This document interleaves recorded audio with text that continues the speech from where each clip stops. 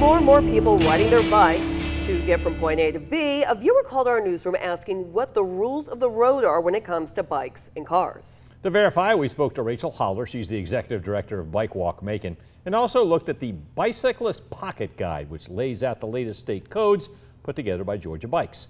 Kayla Solomon also spent the day finding out what laws are currently in place for bike riders and if they're different from regular traffic laws.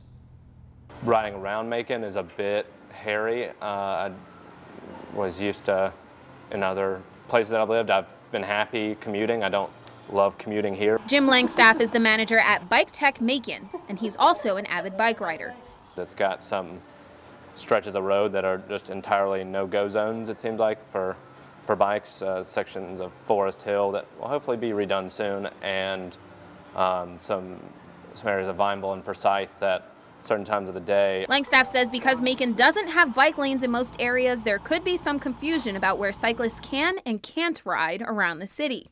I don't know all the laws of the road for cars or bikes. It just takes education. Hopefully more of that happens. He's like dozens of people who do not know what is and isn't permitted when it comes to sharing the road with cars. So we asked, what are the laws for cyclists here in Georgia? Bicycles are vehicles. They have to follow all of the rules of the road that a car does.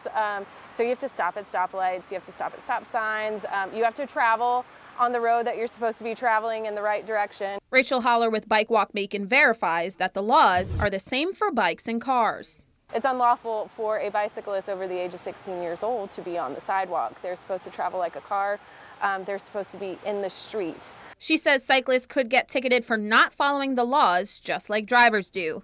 In Macon, Kayla Solomon, 13 WMAZ News.